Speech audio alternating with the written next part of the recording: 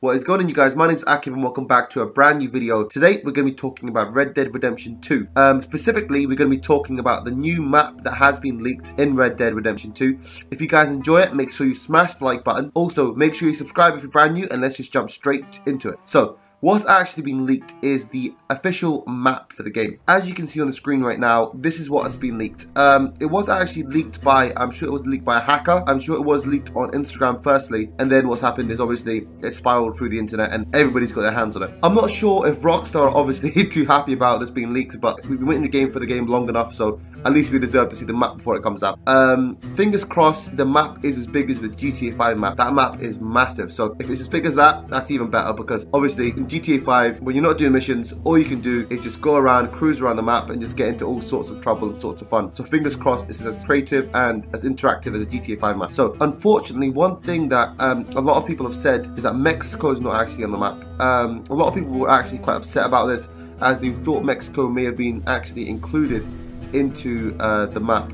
But if I know Rockstar enough, I have a fingers crossed they should release a DLC for Mexico. I don't know, I have a feeling they'll end up doing that. Usually they do that with these kind of games, so usually such a big game, and if there's demand for it, they'll definitely create it. So if you guys want to see the Mexico DLC, let me in the comments below. It's something I'd be loving to look at. I'd love to see what would be Mexico back in that time, see kind of what Mexico's like. The next thing I'm going to actually talk about is the weapons in Red Dead Redemption. There's been confirmed 14 different rifles, okay? So it's a beautiful long list of different weapons available, and that's just the rifles.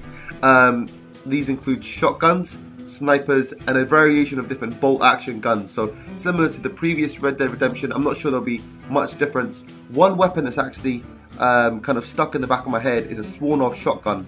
I have a feeling that'll be the main choice for a lot of people who play the game.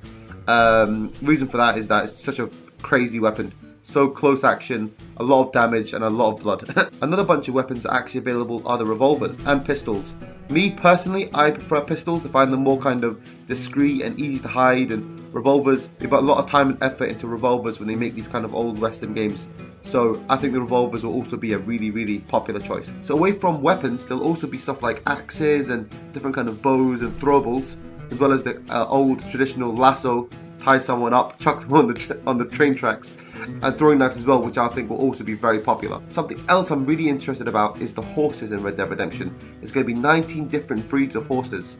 If you guys aren't familiar with Rockstar's games, a lot of Rockstar's games, they implement vehicles, obviously GTA 5, GTA 4, etc. The vehicle and the driving mechanics is amazing, almost like a individual driving game. So, you see when they implement the horses in, fingers crossed these horses should have different abilities and different kinds of power, and should handle and feel fun. That's the whole point of the game. I remember with the previous gen, I used to jump on the horse, used to get a bit tedious as it felt kind of robotic, but fingers crossed in this, they feel amazing. So that kind of wraps up today's video. If you guys want to see more Red Dead Redemption videos, make sure you leave a like on the video, comment below what you think of the Mexico DLC, and subscribe for more, and I'll catch you guys tomorrow. Peace out.